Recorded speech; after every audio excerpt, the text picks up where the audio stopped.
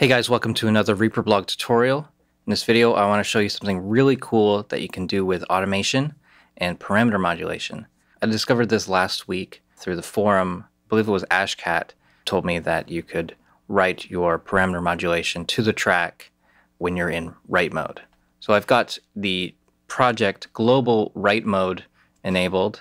I've got two parameters here, two different frequency bands of REAQ modulating here, with a sine wave pattern and 8 quarter notes and 2 quarter notes for the speed. If I just hit play here, it's going to start recording the sine wave sweep for these two frequencies. Here we go.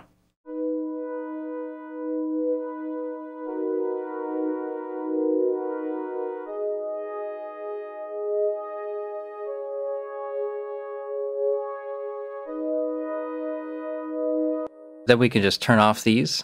If we're in read mode or trim mode, it will start playing back what was written.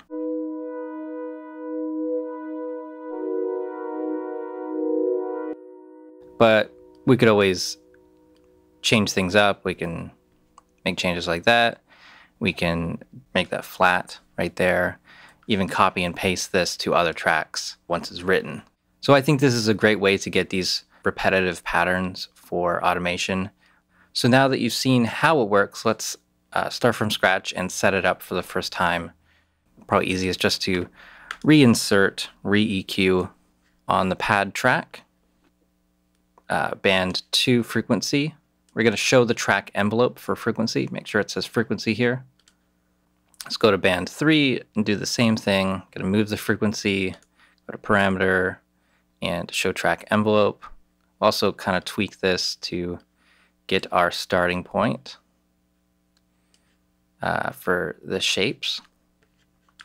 And now this trick, writing the automation, it seems to only work when the envelope lanes are shown. If it's just going and we don't have these shown, it doesn't seem to write. It doesn't seem to follow the automation setting here. This one, automatically add envelopes when tweaking parameters. I think maybe that's because I had the parameter modulation set up in advance of switching it to write mode. But anyways, it really helps to have this here.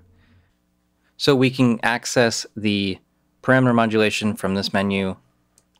Hit the param button, parameter modulation. Bring this up here. Double click this to center it, activate the LFO. Let's do a triangle wave this time. Going to tempo sync it and set it to 8 quarter notes and a strength of about half. So there we go.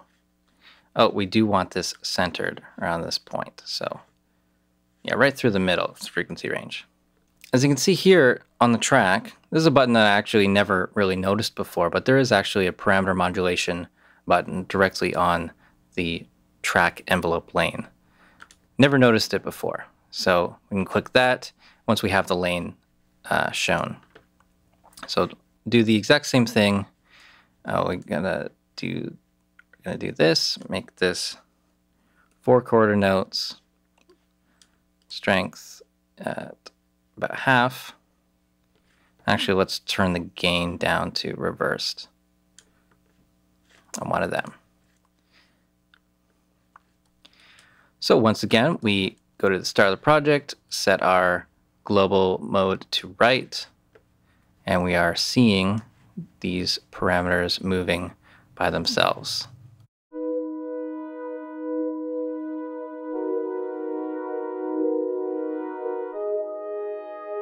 And we can even switch in the middle of recording, such as to a saw wave.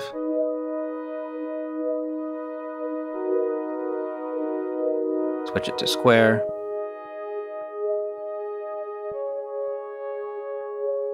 Random.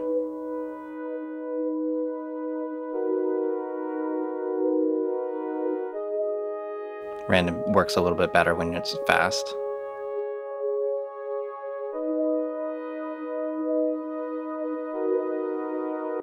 So this is a great way to kind of punch in different automation types and make sure that the changes are the same every time with these free running parameter modulation options. Sometimes it could, every time you play it, it's different. So this is one way to ensure that your automation is always going to be the same every single time. Well, that's about all there is to say about this topic. I hope you've enjoyed this tutorial. I think it's a really cool way of doing automation. Hope you've enjoyed it and found it useful. Please subscribe to the channel if you haven't already. You can follow me on Facebook and Twitter. I'm also on Patreon if you want to support the website with a monthly donation. And please visit reaperblog.net for a lot more tutorials.